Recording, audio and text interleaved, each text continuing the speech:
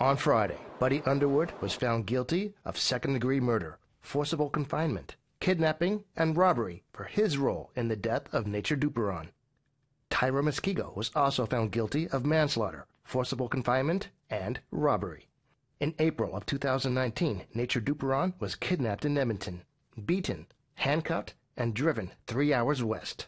She was force-fed and injected with fentanyl. She was taken to a wooded area near Hinton, Alberta, and left to die. Her body was found 2 weeks later.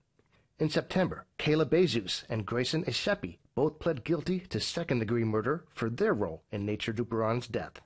Her mother spoke to APTN and says all four should have been convicted of first-degree murder.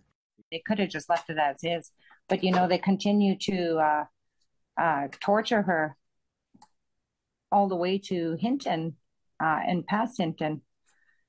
When they made how many stops, and they all had time to be able to stop with what they were doing. They could have helped her.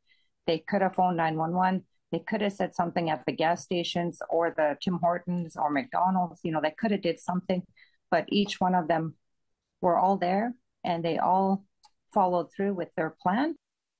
Underwood and Muskego will be sentenced on December 2nd. Chris Stewart, APTN National News, Edmonton.